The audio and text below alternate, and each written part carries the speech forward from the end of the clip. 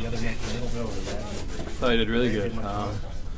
You know, he was very good at the puck coming up the middle of the ice, which isn't really a surprise with how you know, skilled he is and how he can make those, you know, little plays. So he was good at that part. I thought he was good defensively. He was very aware of where he needed to be on the ice in the defensive zone, and he wanted to take ownership of doing well in that category too. So for the first time, I thought he was real good. You've had to play center a little bit in Joel's system. Just how demanding can it be?